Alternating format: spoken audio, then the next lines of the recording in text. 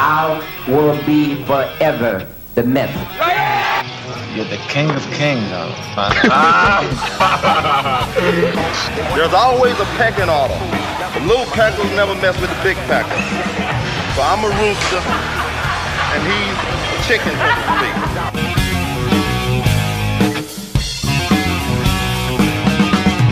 Here, let's talk about 89.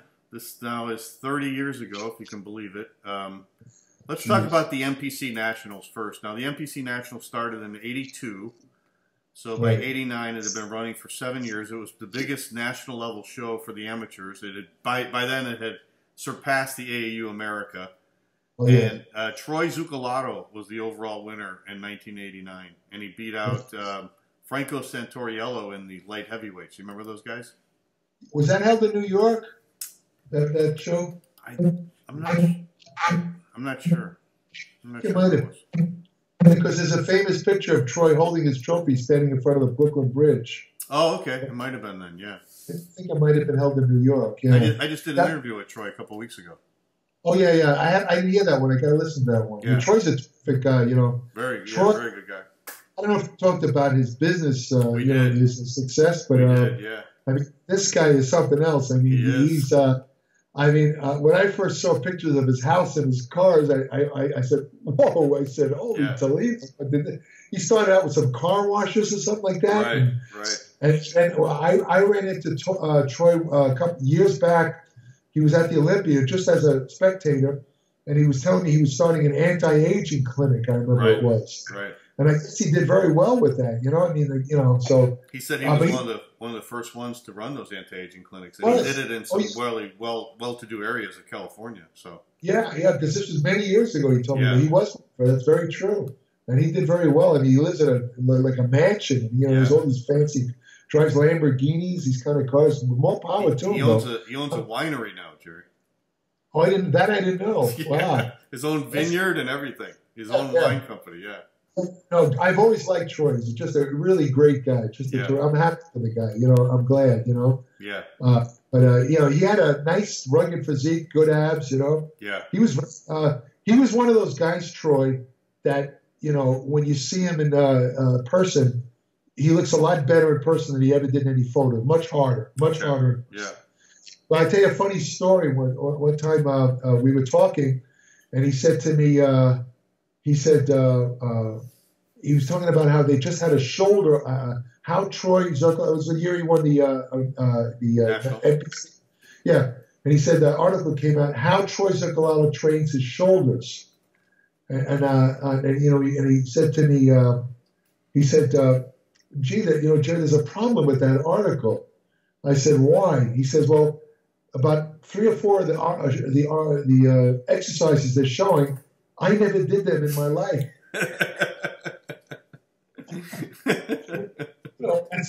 And he says, and furthermore, the guy who wrote the article wasn't me, it was somebody else. Yeah. I never met the guy and I never spoke to him. So wait a minute, let me get this straight, George. I said, you're telling me that this guy wrote an article on how you train your shoulders and you never spoke to the guy? He says, never. I never met the guy. Jeez. And holy cow, it's even worse than I thought. Yeah. Because anyone who's been on the inside knows that a lot of the stuff in the magazines was just pure crap. It was just made up. Right. But, I mean, I never did that. I insisted on interviewing guys. Yeah. The only time I ever got in trouble was one time they had a Grand Prix tour. You know how the pro shows after the Olympia? And there was one held at the FIBO. You know that big fitness show they hold in Germany? And the guy who held it, who promoted it, who was that guy that was Arnold's friend, the German guy? He had a magazine. I can't remember his name. Albert Busick? Busick, that's it. Busick was the promoter that year. Okay. So what happened was I didn't go on the tour afterwards. And that year, I did not go on the tour. I only went to the Olympia. So at the Night of the Champions in New York, I sat in a hotel room with Chris Lund, who was a photographer who was on the whole tour. Because Joe had asked me, Joe said, I want you to do an article on the Grand Prix shows. But Joe, you didn't send me. I wasn't there. How am I going to write it? he says, just interview Chris Lund. He was there, right? So, I met him in the hotel room. I had my tape recorder, and Chris Lund started talking about all the events, something about Bilbao, Spain, where the guys missed the train and had to be sitting there all night. He had some great stories and this and that. So then he talked about the FIBO show, and he says, oh, it was terrible. Nobody showed up. He says, because, they had these booths, and all the bodybuilders who competed were posing in the booths. Right. So the people who attended the FIBO figured, why spend money to see the contest? Right, Well, right. We already saw it for the free. guys Right. posting. Right. So he says they had like 10 people in the audience. I wrote that in the article, right? So here it is. Now we're in, where was that? I think I'm in Paris somewhere for another show. I'm sitting at a table with Chris Lund and his wife, right? So, we see all of a sudden, we look at who's walking in, but there's Albert Busick. And so Chris Lund says, watch it, Jerry, Albert Busick is here. He says, and he looks like he's pretty mad. Sure enough, Busick eyes me and he comes storming across the restaurant and he starts yelling at me about why did I say that about the FIBO. And Busick's back is to Lund. Lund is just giggling, he's laughing, he's cracking up because he's the one that gave me the information. Right. He says, how dare you say that nobody attended and this and that? So I was caught on the spot, so I had to admit it. So I told him right there, I said, Albert, I apologize. I said, but Joe wanted me to do an article on this. I did not go on the tour. I was not there. I had to interview somebody, and I kind of glanced at Lund, but I didn't say anything. Right. I was told this, so I apologize. And you have my word, I said to Albert Busick. I will never do that again. I will never write an article about a contest that I did not attend. I realized mistake. He calmed down. We shook hands. Everything was okay after that. Wow. But, Chris was just cracking up. He almost fell on the floor. He thought it was really funny there. Because Busick had a temper, boy. Did he really? Wow. At a show in Australia where he was sitting with his wife. Some guy was trying to, walk through the aisle to get to his seat. He stepped on Busick's wife's foot. And the guy apologized immediately. Busick jumped up, his face got, he started yelling at the guy. I mean, just screaming at the guy. Yeah. The guy apologized immediately. Yeah. What the hell is with this guy? Anyway, God. Can I say, all these personalities. Yeah, right. Yeah, Troy had a kind of physique where he said he was really popular with Weider. Weider loved his, because he had the blonde hair, the blue eyes. He had that California look. And remember, Joe's fetish was big arms. Yeah, He loved guys that had big arms. That's why he loved Arnold. That's why he went, as soon as he heard about Arnold, he went, bring him over. Oh, really? Yeah. That's the thing. He had Lud Schustrich. A guy named Lud Schustrich was his guy in Europe. Right. He arranged through Rick Wayne to get on. That's how Arnold came to the United States. Apparently Joe saw a photo of Arnold's arms. Yeah. And his eyes got wide. Let's bring this guy over. I didn't know that. Love guys with big arms, Joe. Always. Yeah. In fact, I interviewed a guy in one World Championship. This guy only got third in the contest, but his arms were so beautiful, so great, that I said I interviewed him because I know Joe would want a story on the guy. Right, Nobody asked me to do it. You probably know this guy. His name was Francis Benfato. Oh yeah, I remember Benfato. He Sure. to become one of the most symmetrical. Right. I mean, Beautiful. talk about beautiful physiques. This guy was a classic bodybuilder, but nobody heard of him back then. He was third place. I was only supposed to interview the winners. Right. And sure enough, I said, Joe, look at the photos of this Benfato. And he ran, sure enough, he ran my article. Yeah. Unheard of. The guy gets third, he gets an article. Yeah. The guy in the class didn't even get an article. Right. And when I interviewed Benfato, it was in Cannes, France. He didn't speak any English. And so this guy with him was the editor of the French edition of Weider's magazines. So, he spoke English. I said, could you do me a favor? Could you act as an interpreter? Because Francis doesn't speak English. He said, sure. So, I'm asking questions. How many days a week do you train? And the guy speaks French to Benfato. And then so when I said, how many days a week to train? The interpreter looks at me. He says, cottage cheese. What? Oh, wait, hold on. I asked him how many times a week does he train. Oh, yeah. Let me ask him again. So he says in French, and he comes back and he says, aerobics. And then the whole interview went like that. And I realized that this guy who was the interpreter himself didn't understand English. Right. So somehow it took me about 3 hours. I was taking notes. I was able to somehow get an article out of that, which I give myself credit to. Yeah. Because a lot of information I had would fit into a thimble, but it was able to get an article out of that. Oh my God. Friends, later on, Benfado came to that and said, I became good friends with him. He's a very nice guy and still in great shape. Yeah, he is. Oh my God, still in tremendous shape. Yeah. He told me a couple of years ago, he contacted me, and he said to me, I have a system which allows you, you'd be interested in this too. He said, I have a system that allows you to keep all your muscles, even as you age. You don't lose any muscle. I said, oh my God, Francis, you've got to talk to me about this. I'll write it up. He never contacted me. I don't know what happened.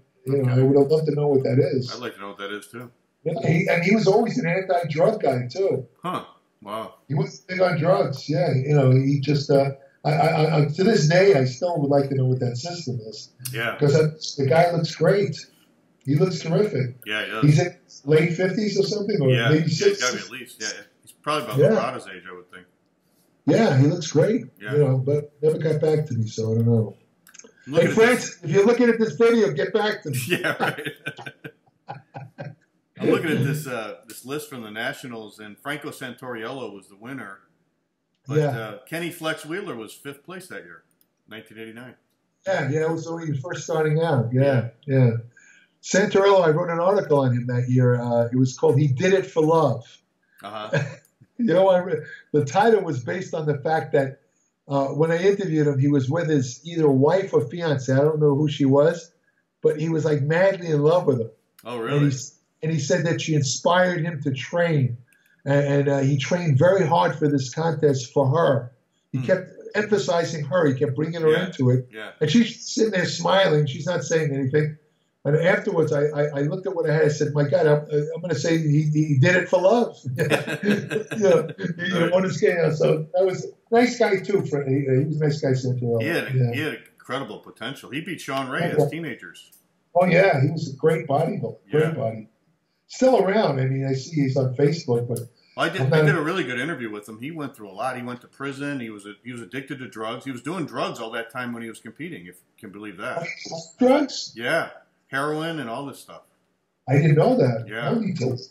So now he found the Lord, and he's rehabilitated. He wrote a book about it. Yeah. It was a really fascinating interview. Wow, I had no idea. I got to check. I didn't see that one. I'll send that to you. Yeah, and he was open up about everything. He talked about everything. So I wonder if he's still married to that woman. No, I think he met someone else. Okay. Yeah. Well, I mean, if he was on all those drugs, it must have been tough for her. Yeah. All those drugs and stuff. Jeez. Right. I mean, well, what can you do? Glad the guy didn't overdose. Huh? Another guy I want to talk about from '89 was Vince Taylor, because Vince Taylor won the Nationals the year before in '88. And so it was his pro debut in the Night of the Champions, and he wins his very first pro show. He beats out Nimrod King, Vince Comerford, Bob Paris, Ron Love. But Vince was one of, I think, the best bodybuilders around that time, right? Just amazing. I interviewed him after that show, Vince. Really? It was me and Julian Schmidt. We both interviewed him, for Weeder. Yeah. And I remember Vince, I described him as diffident. In other words, he just couldn't believe that he won the show. I said, Vince, what do you mean? He says, I'm just not that good. I can't believe I beat these guys. Yeah. I said, do you realize how good you are? He says, I don't think that I'm good enough to be a pro. Wow. I said, I don't know why. I said, trust me, Julian, do you agree? And Julian, we both agree. I said, seriously, you're going to be a top pro. Yeah. You got to, I couldn't believe the guy. It's not like I think he had some sort of warped view of himself where he realized how good he was. It wasn't that he lacked self-confidence. He just somehow looked at the other guys and he just couldn't properly compare himself to those. He thought he was inferior to them. Yeah. In fact, he was better than them. Yeah, way better. Yeah. I remember him telling me that John Brown, you know the bodybuilder Sure. John Brown? Yeah. John Brown is the one who got him into bodybuilding. Yeah, he told me that story. Yeah. Yeah, and he told me that at the time I interviewed him, he was living in Germany. Right. He was still living in Germany. Eventually, I think he said he came from Maryland, where that's his hometown. Yeah.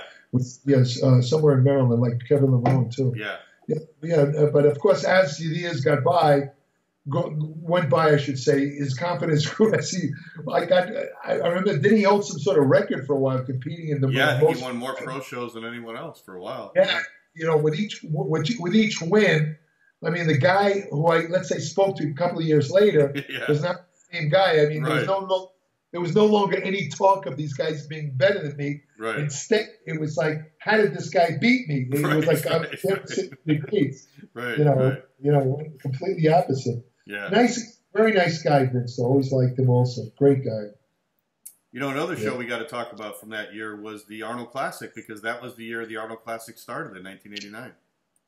Oh, Rich Gaspari, was it? Yeah, Rich Gaspari won, and Robbie was second. Gary Stridham, Samir Bannout, and Bob Paris were in it. Wow, that's a lineup, boy. Yeah. Wow. Did you go to that show, Jerry, the first Arnold Classic? I didn't go. Let me think. I should have been there. I think I was, but I don't really remember it, believe it or not. Because if I was writing for Weir at the time, I definitely would have gone to that show. Yeah. I think I was there, but I for some reason don't remember it too much. I don't know. Yeah. Yeah, so this year then was the 30th anniversary for the Arnold Classic. Wow. Yeah.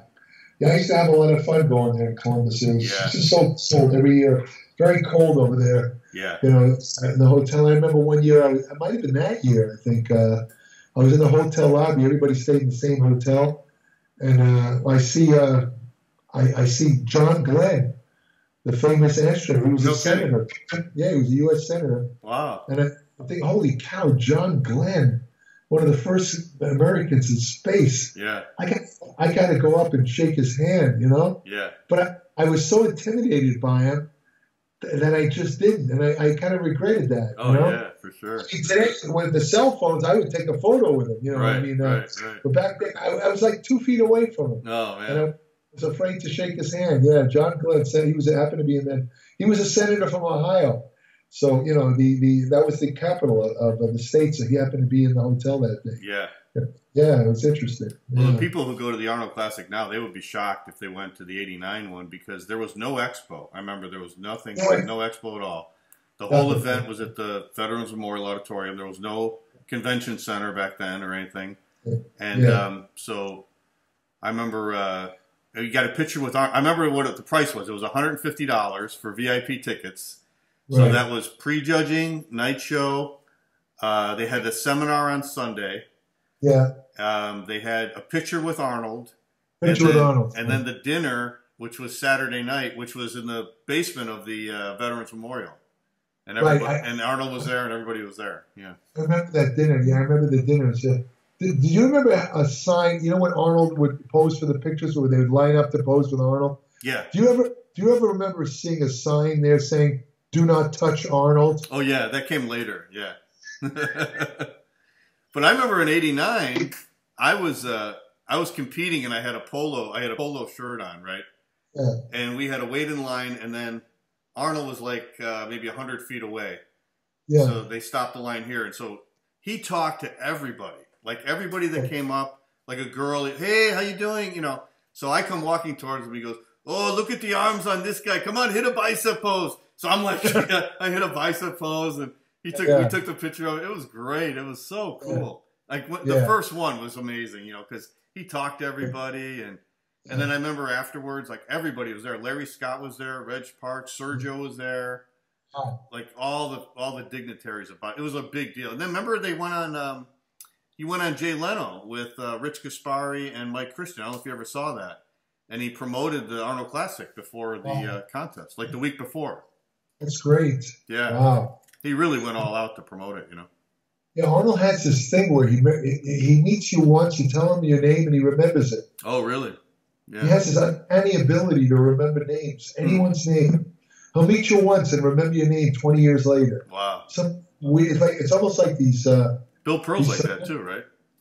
Yeah, Bill Pearl too. Yeah. Yeah. But I mean, it's like these savants where they can play a piano like a classic master, but they can't even write their own name. You know what I mean? It's like, I'm not trying to say that Arnold's stupid or anything like that, but it's something in his brain that it's an ability, because I'm not that good at that. No, I'm not either. See, I learned a psychological trick years ago where if you want to remember somebody's name when you first meet them, use their name 5 times in that first conversation. Okay. Just don't make it look unnatural. Like just say, John. Yeah. Say, well, John, this, I think. What do you think, John? That kind of thing. Yeah. Supposedly, if you say the name 5 times, you have a much greater chance of remembering. Right. I always try and do that, but I got to tell you, 99% of the time, I don't do it, and I'll meet somebody, and 2 days later, I don't remember their name. It's embarrassing because people love it when you remember their names. Oh, they do. Yeah. And, it's something I always forget to do, but I try to remember to do that. Yeah. But Arnold's amazing like that. He remembers everybody's name. Well, I got a funny story from that first Arnold Classic. I went with my one friend from Chicago, and then there was 2 couples from Chicago. We all went. And so after the prejudging was over in the afternoon, we were all going to go out to get something to eat. So my one friend said, let's go to the Hilton. So we had a walk from the Veterans Memorial to the Hilton Hotel, and it was a long walk. And I remember I was complaining. I was like, why don't we just go over here? There's a restaurant over here. There's an Applebee's or whatever. No. We got to go to the Hilton. Trust me. He kept saying, trust me. We got to go to the Hilton. Well, the Hilton was where Arnold was staying, and he was staying there too. So we go up to the restaurant, which was, I forget what floor it was, and there's somebody vacuuming in there, and they had to shut down. They wouldn't open it. We go to the front desk, and there's a lady there, and he said, we want to sit for lunch, and she's like, no, we're closed right now. And he goes, hey, listen, we have a room here.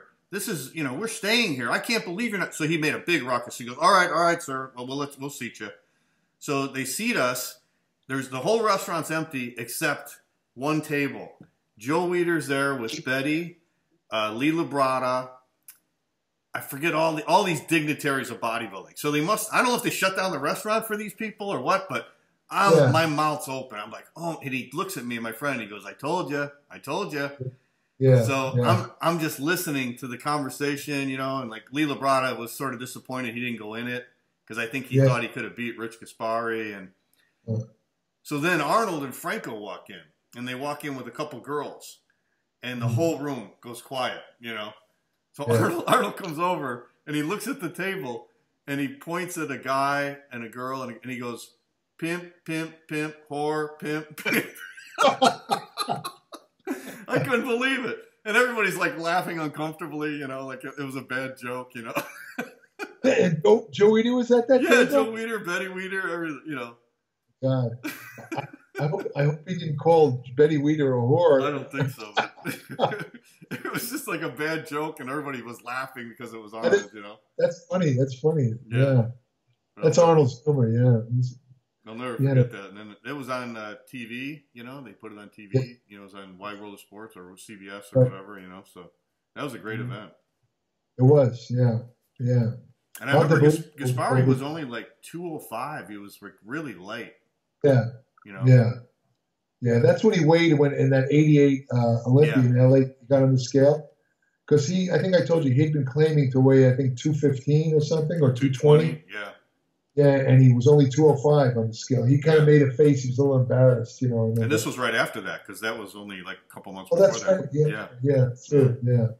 But he was muscular as hell. Oh, yeah, I thought he deserved to win. I mean, Robbie looked good, too, though, that year. Yeah. But it was close. I remember asking Rich Gaspari how he got so vascular. all those veins he had. Yeah. He said, he says, my father's the same way. He said, just genetics. Yeah. He said, what else did he say? I can't remember what else he said. Well, that's it. Yeah. He just said, his father was very much. The other thing he said was talk about how he had created, he felt he was one of the first guys to have a striated glutes. Yeah. Yeah. He says, and he kind of feels a little bad about that he was telling me, because it's like a standard now that if you don't have striated glutes, you somehow they don't think you're muscular or something. Right. He said it's not an easy thing to do, which is true. I mean, he felt that he almost felt bad about competing like that. Yeah. But that's his thing. He was just happened to be a very muscular guy. He's the one who created that standard. Yeah, he's the first one to have striated glutes. Yeah, I think he said, if I remember correctly, his father was a bricklayer. If I remember. Yeah, correctly. he was a masonry. Yeah. Oh, I have a pretty good memory. It's all these years. Yeah. But don't you think the striated glutes is kind of genetic, Jerry? Yes. I do too. Yeah. Because it's. I mean, you could train. I was going to say literally train your ass off. Right. but there's definitely a genetic component. Yeah. First of all, I mean, for the average bodybuilder to get that, you'd have to lose so much fat that you probably sacrifice some muscle in the process. Right. So even if you got your glutes striated, you wind up losing like mass on your thighs. Right. It's not worth it. It's not worth it. It's not worth it. You know what I mean? It's just not. I think it's largely genetic. Of course, you still have to. I mean, with women, it's almost impossible. Right. Unless you get your body fat down so low, and you have to use almost. I mean, if they use some sort of androgen, some drugs, they gotta be. It makes it easy, because women, that's like I say, that's the place where they store more fat than anywhere. Right. And it's so hard for them to get that look. I mean, and there's certain guys like Jay Cutler, Melvin Anthony, Lee Priest. Those guys never had striated glutes. But another guy who had one of the early guys who had really super striated glutes. You might remember this guy named Renel Janvier. Oh yeah, sure, yeah. Renel, we hung out at one of the World Championships. It might have been Australia. I can't remember. Very quiet but nice guy, Mm-hmm. But I remember he was also one of his were just ridiculous. They were just shredded. Well, let's talk about the Olympia that year, Jerry, because I know you were there that year in Rimini, Italy, and that was Lee Haney's 6th win, I believe, right? Where was that held? Rimini, Italy, the one in Italy. Oh yeah, that was a great one. Yeah, it's great. Oh yeah, Rimini, I remember that time, right on the Adriatic.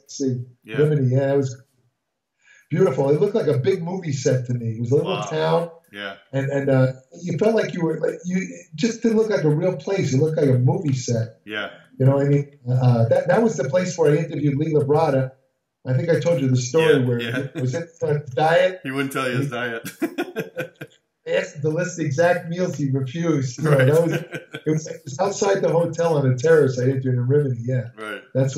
And that's why we were all traveling in a van. To get to the contest, we went through, what was that famous town, city? I can't remember. It's known for the fashion. I can't remember. We had to go through there to get to Rimini. Mm-hmm. And we stopped at a restaurant, a real Italian restaurant in Italy, and Bill Dobbins, everybody ordered, all the fancy Italian dishes. Yeah. And I said to the waiter, I said, can I get just a plain pasta with just tomato sauce, nothing else? And it was like a scene out of the movie, almost like the whole restaurant went silent. And everybody in the group's looking at me like I'm nuts. Right. You're in Italy, where they have the best Italian food in the world, and you're ordering plain pasta? Are you kidding me? Are you kidding? That's the look they were giving. Right. But I didn't like all the stuff they put in. They put in fish. I just wanted a bowl of spaghetti. But I just, what can I say? I just wanted to play. It was a funny thing, that it happened. But yeah, that was a great contest. I really liked that. I remember that show. The platform, they had one of those platforms that kind of, the stage where it kind of runs. You know how they have that? Oh yeah, I remember seeing the video of that. Kind of runs into the audience. Yeah. And I was sitting in the press section right under the judges. The problem was the stage was so high that, where the judges were, they were looking up at the guy where you could not see. You know what I mean? It's like, just imagine, this is the way you were looking at the body. Wow, yeah. It's not a good assessment of their physique. And when I wrote the contest report, I said the judges should have been further back. Right. Because, you can't really judge it when you're looking up the guy's nose, for crying out. Right. I mean, you can't really see. But that's one thing. But I remember the guys walking out on that, extended platform posing and stuff like that. Yeah. Yeah, I remember seeing the video of that, and I forget who was the one who did it first. But after the one guy did it, they all did it, And then when they did the pose down, they were all running out there. Yeah, they were all running out. That's right. I stands out. I do remember that. Yeah. And Lee looked great as usual. He looked terrific. He was always the guy. He was a little heavier that year, wasn't he? He was bigger, but a little heavier. Yeah. He looked a little heavier, not quite as hard, but pretty big. Yeah, real big. Yeah. I think he weighed about 245 or something. He was, pretty big. I heard he was like 250 something. I thought he was even bigger. He might have been 250. That's right. Yeah. It was one of his biggest years, as a matter of fact. Right. He was actually bigger then than when he was the last year when he won the 91. 91, right. Yeah. When he Dorian Yates, he was a little smaller than you. But he wanted to come in harder because he knew that Yates would be in hard shape. So that might have been the biggest he ever was. I think it was, yeah. And I remember there was some controversy afterwards because some people said Labrada should have beat him, but I don't know. I mean, Lee Haney next to Lee Labrada is like he's so much bigger. It's hard to believe that Labrada would beat him. I don't know. Is that the contest where one of the judges told me that Lee beat him on the posing? I don't know if that was. No, I think it was the next year, 90. Oh, 90. You're right. I'm sorry. It was 90. That's right. Right. But speaking of posing, Labrada had an amazing. I think that was one of his best posing routines ever. I don't know if you remember. He had like 2 songs together. He must have been out there for 5 minutes. It was flawless. It was amazing. Yeah, and the way he segued from pose to pose. Yeah. Oh my God. It almost looked like a ballet dance. Yeah, seriously. It really and did. It's like living art. Yeah. He was really a master poser. You never see anybody pose like that today. Nobody. Not even close. Nobody. Is there anybody who's a good poser today? I can't think of any. Can you? Well, nothing like that.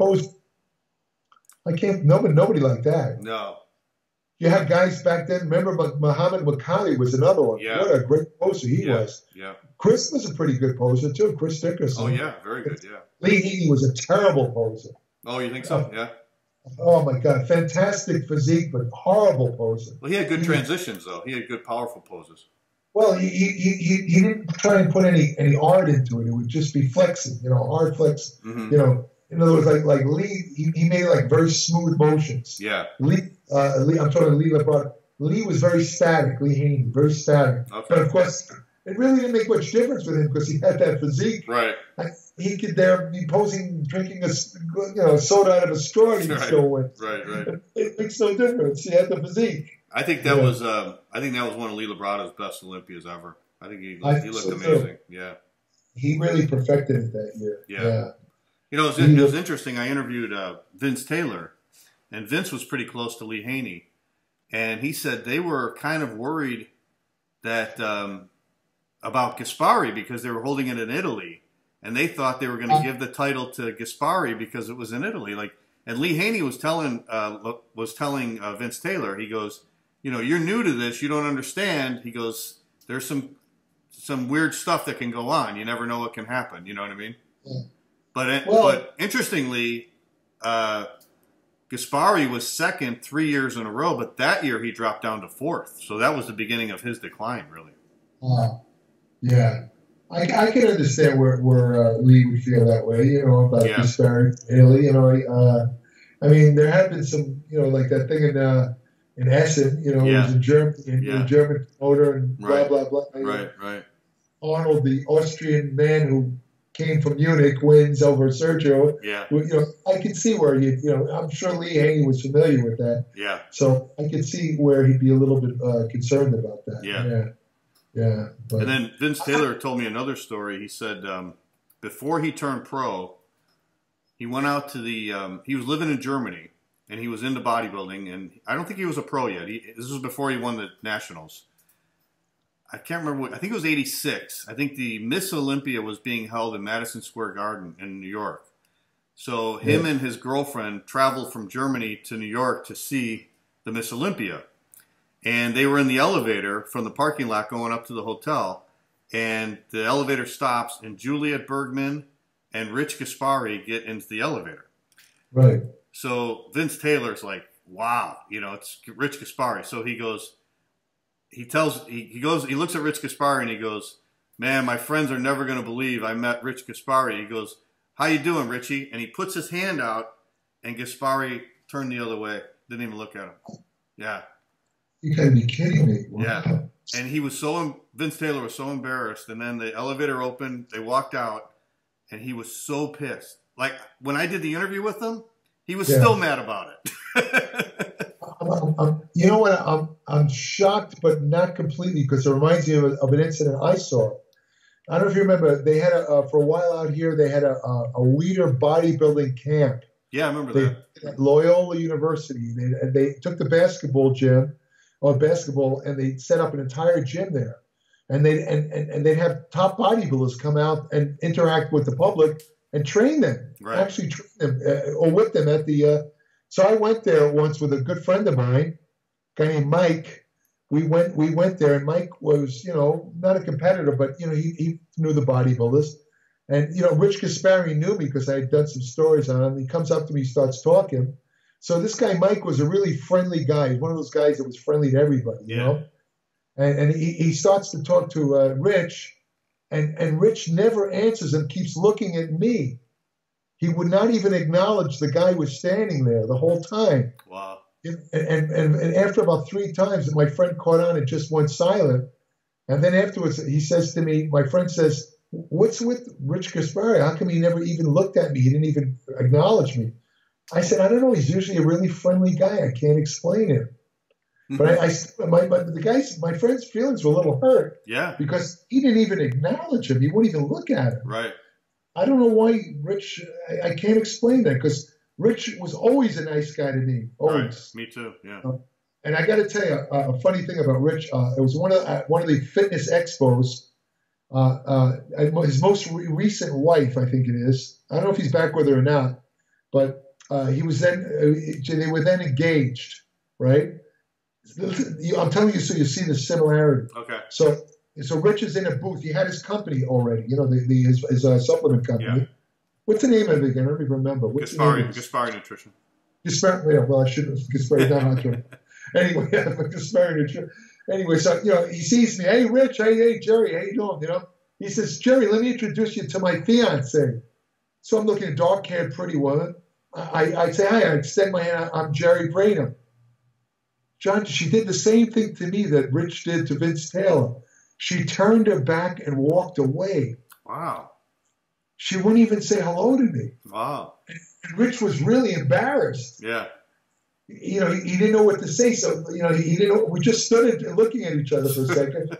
and I said, I don't want to make you feel uncomfortable. So I immediately changed the subject. Yeah. I didn't say, everything was okay. So I ran into Rich at Joe Rita's memorial, a couple of years ago. He was there. And we were talking. I said, Rich, because, this woman turned out to be a lot of trouble for him. He got divorced. A lot of trouble. She turned out to be the worst choice he could have ever made, right? So I said to him, Rich, I said, I know it's been a while, but I got to tell you, think back. Do you remember when you introduced your then fiance to me?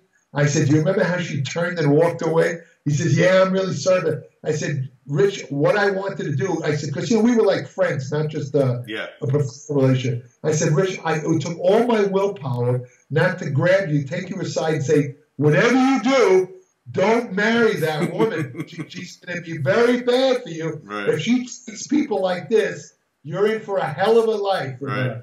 You know what he said? He laughed and he said, Jerry, he says, why didn't you tell me that?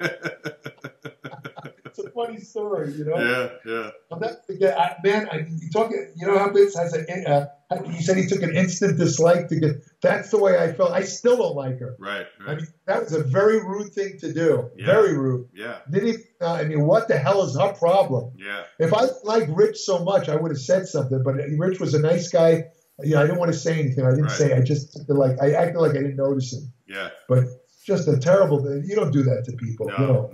Horrible. I wouldn't even acknowledge her today. Yeah. Even if somebody came, hey, this is Rich, I go like this, I just turn away. And that's not me. I don't do that. Right. But I would do it to her. Right. Take some medicine. Well, I really make her feel bad. I said, so what? Well, at the Olympia that year was funny because then Vince beats Rich in the first Olympia. The 4th place award will be given by Franco Colombo again. and he will take it to competitor Rich Gaspari. Wow.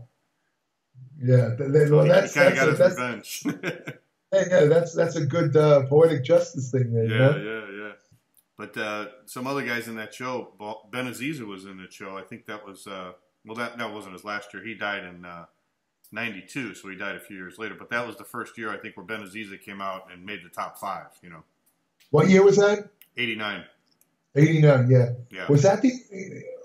Wait a second. Let me think. No, he won the Night of the Champions in '90, didn't he? 90. Yeah. Yeah. That's when I first saw him.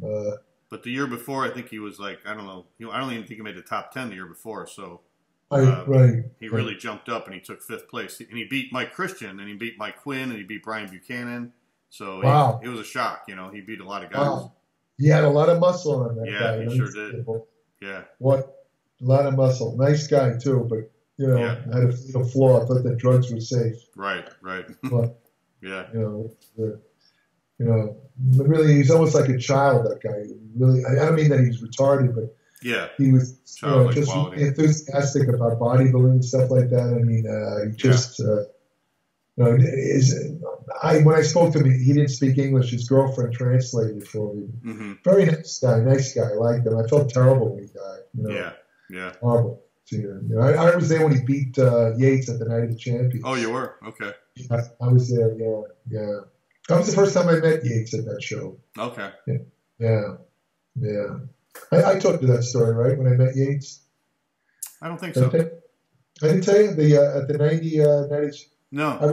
I was in the hotel lobby. You know Peter McGuff, right? Yeah, sure. Yeah. We've had him on the show. He was a British guy working for the magazines also. He was at the contest. So he comes up to me, he says, Jerry, I want you to meet this guy from England, you know. And I'm thinking to myself, God, here we go. And then another nothing guy that he, you know. Yeah. All right. I said to myself, all right, I'll go up to the elevator. So we knock on the door. We go in this hotel room. First thing I see is a woman sitting across the room, and there's Yates is standing there in a bathrobe. Never heard of him, never met him. I have no idea who he is. So, I'm thinking he's going to be another mediocre guy that's probably going to play 16th in the contest or something, you know. Right. So Peter goes, hey, Dorian, show Jerry how you look. He takes off the bathrobe, and I almost fall on the floor. I'm thinking, where did this guy come from? Wow. I said, holy Toledo. I said, and then I see his calves. Yeah. They were gigantic. I said, those are genetic, right?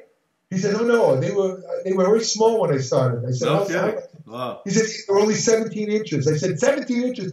When you started? That's a big calf, for a guy with a train, But, he was a really nice guy. His wife's name, I think, was Debbie, if I remember correctly. Yeah. Mm-hmm. He introduced me, and I said, good luck in the show. But I said to myself, this is the guy to beat, I said to McGuff on the way down. Yeah. I said, where did this guy? He says, wait, he's a pretty new guy.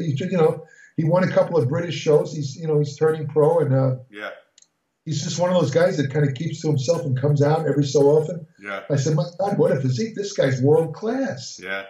He can win this whole thing. Wow. Of course, I'm about to say to beat him, but he got second. Yep. Yeah. So, that was the first time I met Dorian Yates. Oh, that's great. I never heard that story before. Yeah. Tremendous physique. How do you feel, Jerry, when you look back at these shows from 69, 79, 89, and you think, isn't it kind of nostalgic when we see how bodybuilding was? Oh, yeah, very nostalgic. Yeah. And I'll tell you, it's almost hard to believe all these years have gone by. I can't believe it either. Yeah. Seriously, the people that were born that are adults now. They're adults. Some of them have kids. Yeah. Jeez, I was talking to somebody the other day in the gym, and they mentioned they were born in 97. I'm thinking 97. Right. I stopped writing for the magazines today, and this guy was just being born. I know. It's just amazing to me. Yeah. But I don't know. Maybe it's me, but it seemed like it was a nicer time to me back then. It was like more fun, Yeah. I really used to enjoy going to those contests. It was just a great thing. You get on the plane, you hang around. Yeah. I enjoyed staying in hotels. I didn't mind it at all. Right. You come to the dining room and everybody would be eating and we'd all talk. It was. Going to all these shows and meeting people from all over the world. Yeah. I get very nostalgic about that. I miss that, there were different times back then. In other words, today you got to be concerned about, terrorists and, all that kind of crap. That didn't exist. That was more innocent time, if you ask me. For sure. I mean, you had an occasional plane hijacking, but usually they were going to Cuba, so they weren't on my route, so I didn't worry about it. Yeah. We talked about 79, and I was in Columbus that year, and I was, I think, 16 years old, and I think about all the people that were in the show, and now a lot of them are gone. That's sad. When you think about, like you mentioned, Oscar State, Reg Park, Larry Scott, Joe Weider. Joseph Wilcox is gone now, and Franco and Ed Corney. It's just, it's sad. Yeah. And then you think how innocent it was then, you'd see, just like taking the picture with Arnold. I mean, that was just so cool, and he'd talk to you, and, he told me I had big arms and flex the bicep. Come on, flex the bicep, and then 89, I went, we were talking about that Arnold Classic and, 79, and it's just, it is really nostalgic when you think back. Yeah, it really is. And it's just really so sad that all these guys are gone, Yeah. I mean, well, I can't believe it's been, 30, 40 years since those guys. That's amazing. I know, it's shocking. You wonder, on the other hand, you wonder what's bodybuilding going to be like 40 years from now. I know. Will it even exist? I know. I mean, what if, worst case scenario, these guys start getting really crazy on the drugs and they start like dropping off like flies. Right. What might happen is that the big bodybuilders, the pros, will just go the way of the dinosaur. Right. It'll be considered so dangerous that it will become extinct. Right. And what you're going to be left with is the men's physique and the classic bodybuilders. Yeah. But they use drugs too. A lot of drugs. But who knows what's going to happen with that? I don't know. Right. But I'll tell you, it might sound funny, but I was actually happy to hear that they're bringing back the Miss Olympia. Oh yeah, okay. I felt bad when I understood why it kind of died out. Mm-hmm. Look at the women; it was very hyper masculine type of look and androgynous, whatever you want to call it. But I don't know. I just feel that maybe it's because I go back to the beginning of that contest. It's almost like they're bringing an old friend back. Yeah. I covered a lot of the Miss Olympias with Weider, Yeah. So I'm kind of happy about that. I just hope that somehow the women don't get too, if they could keep the bodies a little bit less extreme, what I mean? Because we all know what it takes to get that look, and that's what bothers me. You know? Yeah. If it was just pure bodybuilding, which it was in the beginning. It was, the days of racial, even Corey, I mean, that would be really nice. I unfortunately, I guess the hardcore girls, but it gives them something to compete, more power to them. But I just hope that Tony dial it back a little bit so they're just not quite as they were in the last couple of years, which caused the contest itself to become extinct. Right. So I have to see what happens there, I was on social media yesterday and I saw a picture of a guy I don't know who the guy was. I don't think they even mentioned his name, but somebody posted this picture. He was 25 years old and he was doing a side chest pose. This guy was so big, it didn't look real. Like his forearms had like 10 muscles on top of it. His arms looked like they were 30 inches. And, wow. And then somebody made a comment, like one guy said, I hope the guy doesn't get hurt, health-wise. Yeah. And then another guy made a comment, and he goes, well, I understand that bodybuilding is all about extremes, and this is what it takes. And I thought, no, that's not what bodybuilding is. And it's just sad that someone who's younger, who's gotten into bodybuilding maybe in the last 10 years or 20 years, they automatically think this is what it is. But it was never supposed to be that way. It was always supposed to be about building a beautiful body, and it's gone so far from that now. It's not even close to that anymore.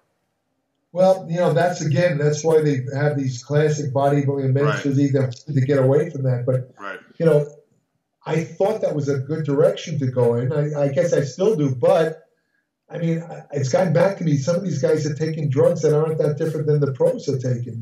So, I know. But they just don't get as big for something. The shorts are getting shorter. You notice that? Yeah.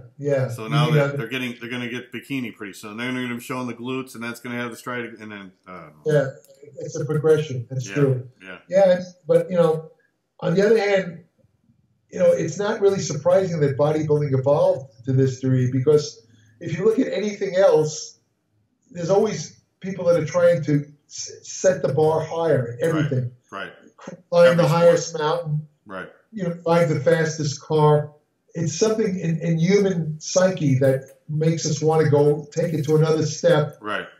So like it says in the old Star Trek, to go where no man has gone before. Right. You always want to be the first, and unfortunately that's built in.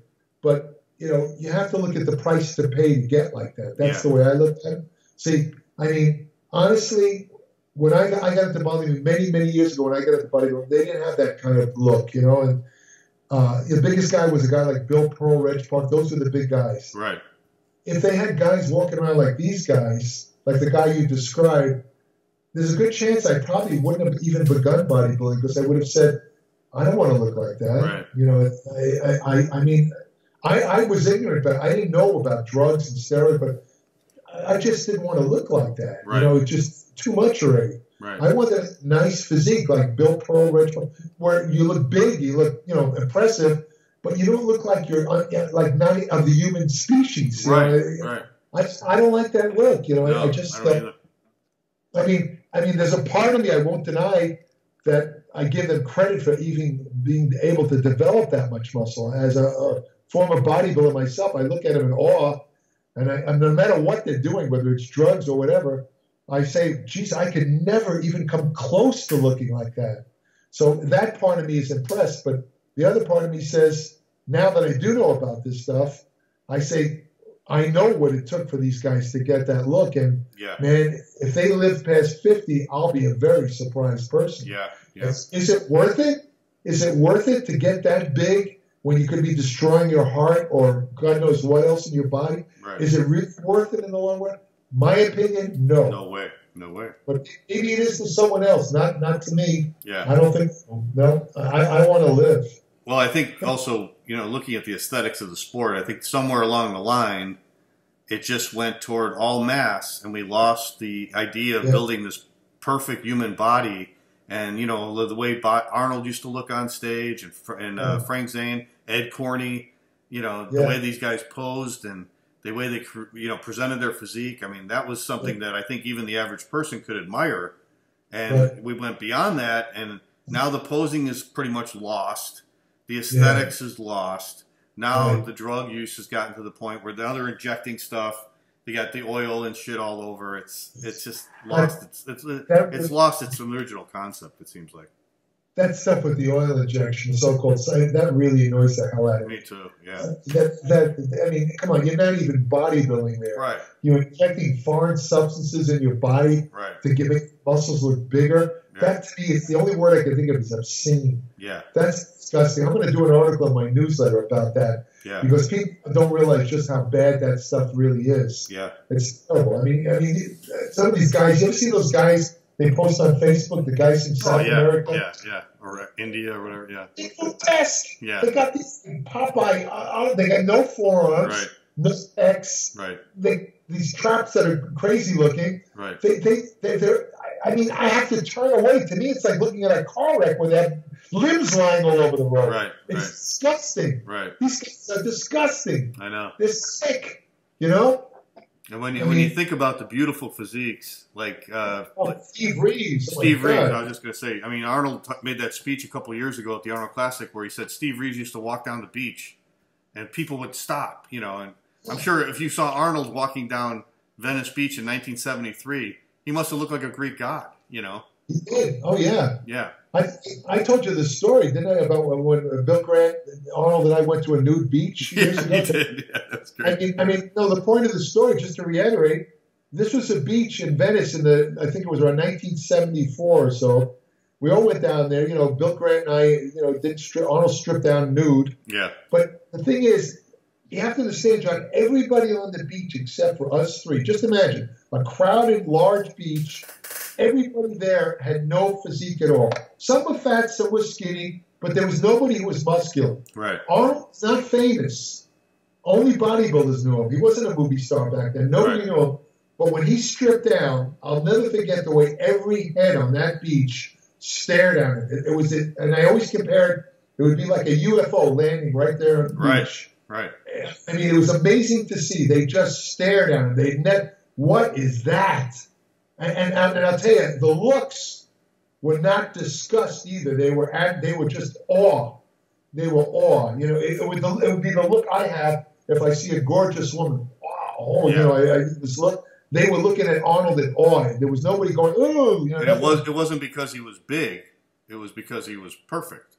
He was perfect. He had everything. Right. These people they don't look at muscle magazines. They had never seen a human. They didn't even know that a human being was capable of looking like that. Right. This is new to them. Yeah. You know, and I think I told you, one guy tried to take a photo, and I told Arnold, you know, it wasn't that Arnold was new. He wanted to take a photo because he wanted to say, look at this guy. Did you ever see a guy like this? Right. He wanted to show his friends. Right. But of course, Arnold, you know, I told Arnold didn't get rid of the photo. So, right. But it was a funny story, but I'll never forget, because that was 1974, 2 weeks before the Olympia. That was Arnold's best year, you know. Yeah. He looked, I mean, he had veins in his leg. Oh my God, he looked good. He had those slab pecs, you know, the scalp sticking out, and those arms. I mean, oh my God, did he look good? God, you were so lucky to be able to see that when he was at his best. Yeah. I mean, Bill Grant and I were both in good shape. Grant was a world-class body. I was just a average body. Yeah. I mean, we were like invisible. I mean, nobody was looking at us. Well, they were looking at Arnold. Yeah. Know. Well, that's what I mean. It used to be about the development of the human body as perfection, and now it's just extreme. It's just extreme size. Yeah. It's sad, you know. But I don't know. I don't know what's going to happen with this stuff. I really don't. Yeah. I just, from a scientific point of view, I just hope that, you know, you don't see guys, you know, dying like what happened with Dallas in the car. But you know, some of these other guys, I hear of every so often. I'll go on Facebook. You know, not necessarily the big time bodybuilder. You hear this guy, bodybuilder, drop dead, and I look, he's 35 years old. The guy had a heart attack.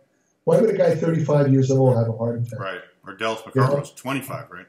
Yeah, sometimes 20. Yeah, Dallas was 26. Yeah. I mean, that's not a natural thing. No. I'm sorry. No. I mean, even if you have the bad genetics for heart disease, you still don't die at 25. No. I'm sorry. It just doesn't happen. No. You know, these guys are killing themselves. And that's what concerns me. It really bothers me. I wish, I just hope for these guys' sake that they're sensible enough to be the only thing they can do is be closely medically monitored. Yeah. I hope that having their coaches monitor, these guys can't do crap. These guys get sick, they're dead. Yeah. Their coaches won't be able to do a thing for them. Right. They need to go to regular doctors to have themselves tested, their hearts, their blood lipids, all that stuff. Right. Otherwise, they're going to be dead. I'm telling you, they're going to be dead. If the stories I heard, the drug use is true, again, I don't know. But if they are true, these guys are like a car heading for a brick wall. Right. Seriously, they're going to be in trouble.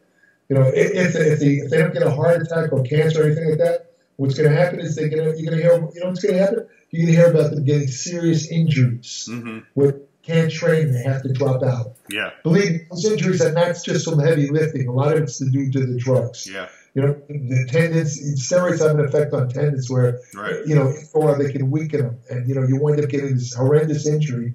Look what happened with Yates. Yeah. Yates, everybody, he said in interviews, he retired because of his injuries. Yeah. He said, if I can't train 100%, I'm out. Yeah.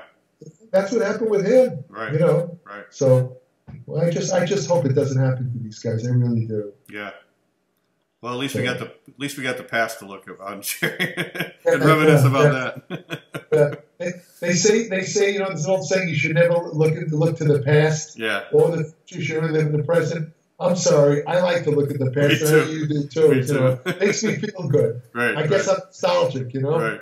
That's why my favorite movie this year was Once Upon a Time in Hollywood, where they talked about 1969 Hollywood. You know. Yeah, I haven't seen that one. You got to see it. You love it. It's probably why I like time travel movies. So I love time travel movies because I always fantasize going back in time. You know? Me too. Like, you know, going back and seeing my mother and father when they were young. It's always a fantasy. Yeah, for sure. Yeah. So, oh well, what can we say? Yeah. Well, Jerry, thanks again for spending all this time. We did this last year, and it was one of our most well-received shows. So I want to do it again. And you're always one of my favorite guests to talk to. So I appreciate your time again. It's great to talk to you, and I hope people enjoy this. You know, it's I enjoy talking about it. You know, I love to go. Like I say, I like to go back to memory lane. You know, right? Me too. It's great. And your newsletter again is appliedmetabolics.com, right? It's appliedmetabolics.com. It's it's anywhere from 40 to 50 pages every month. I cover nutrition, exercise science, supplements, you name it. You know, I also include, and you can appreciate this as a long time, but I include my own experience as a bodybuilder and you know, things I've done, which is invaluable, which can't be duplicated by anyone because it's my experiences. Right. Everything's up to date and the latest, and the whole thing about it is that it's very practical. I know there's a lot of stuff that I would like to write about, but you know, I always ask myself before I write it on, I said, can people use this stuff? I mean, is it practical? And if it isn't, I don't write about it, even though it's very interesting. You know, because I want them to be able to. That's why I call it applied metabolics. I want everything in that newsletter people to be able to use now. Yeah. And I want to include stuff that they won't find on the web or in any of the magazines. You know, stuff that's unique. Yeah. So definitely, they should subscribe. AppliedMetabolics.com. I guarantee that you'll get something out of every issue. I promise that. How much is it per month, Jerry? $10 a month. That's it. $10. How much time do you spend per week working on that? 7 days a week, every day for about a couple hours. If I'm not writing, I'm editing or I'm researching. Yeah. Research, editing, writing. Every single day, 7 days a week, all the time. And I know what you're thinking. Am I going to burn out? No. And I'll tell you why. Because you know the old expression, it's a labor of love? Yeah. I actually enjoy doing this. And the thing is, every time I do this research, I learn something. And I love, if there's one thing I love, it's learning. Yeah. I love it. So to me, it's like a kid going on a ride. Yeah. I love it. I love to learn things. So I never get tired of doing this. So, you know, so I love it. You know, I mean, everybody has their own thing. I mean, some people would go nuts doing what I'm doing. But, you know, I happen to. You love it, right. I look at guys working in construction, right? Yeah. I'll drive the street on a hot day. These guys on a roof, they're banging nails into wood on 100 degrees. And I look up and I say, my God, if I had to do that, I'd put a gun to my head right now. But, you know, these guys like their work. Yeah. And that's the way the world is. Luckily, we all have something we like to do, and that makes the world go round, you know? Right. So, well, I'm going to apply as soon as we hang up, Jerry, because it's the least I can do for having you as a good guest on our show all the time, you know? I appreciate you letting me mention it. You know? Yeah. Oh, yeah, absolutely. It's the least I can do. Yeah. All right, John. So maybe we'll talk again. Yeah. Over a couple more years in the future or whatever. All right. Well, have a happy holiday. I hope you have a great Christmas and a great New Year's. You too, John. Take care. All right. Thanks, Jerry. Take care, buddy. Bye-bye. Bye.